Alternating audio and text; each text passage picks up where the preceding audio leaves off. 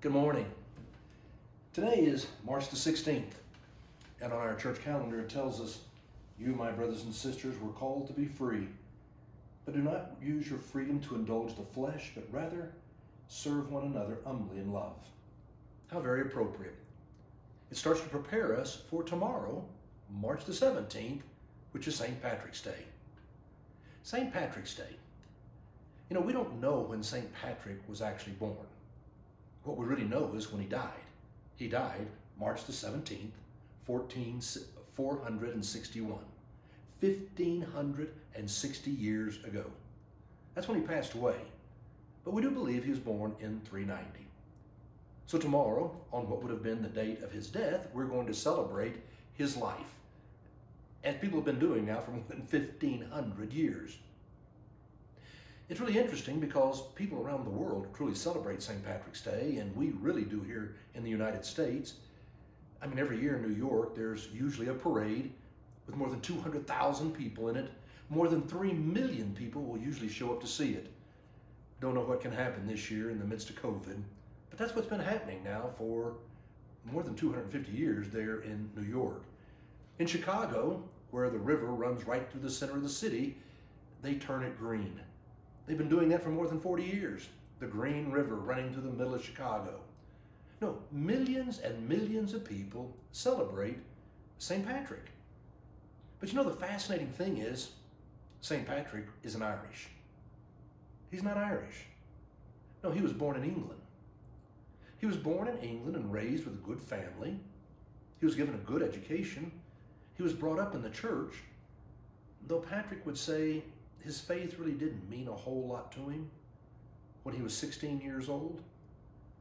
No, when he was 16 years old, it turned out that there were Irish raiders who would come from the island, sail over to England, and there they would come and kidnap children.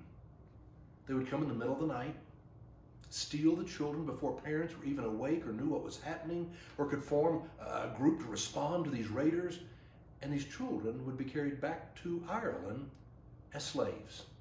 The Irish were participating in slave trading. And that's what happened to Patrick. At 16 years old, the raiders came, they took him one night, his parents woke up the next day, and their son was gone. He was taken to Ireland, and there he was sold to a man who made him a shepherd, sent him out into the hills of Ireland to tend the sheep.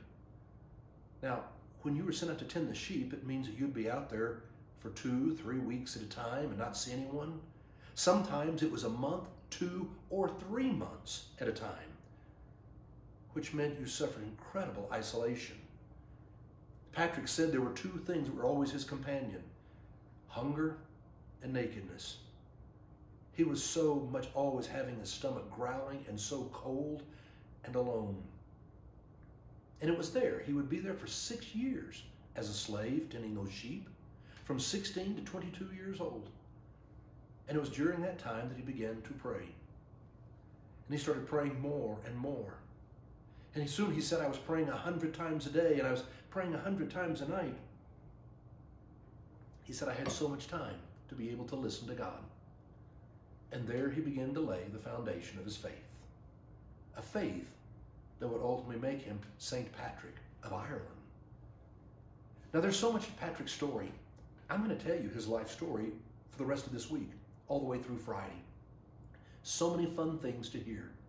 But where I wanted us to start today was to understand that it was in the midst of the most difficult of times, in the midst of great adversity, that Patrick began to grow in his faith that would enable him to live such an incredible life. You and I have been living through a pandemic, such a difficult time. It's been a time when I believe that you and I have been growing in our faith. And I'm reminded that whenever we have a difficult time, whatever it might be, that's a time we truly can grow closer to Christ, grow stronger in our faith, in trusting in God's constant love of us as children, so that you and I can go forward and live a meaningful life. We're going to have a great time this week. We're going to celebrate St. Patrick, and I hope you'll go out today and live in that same spirit of confidence, knowing that now is a great time to be praying and growing. Have a great day.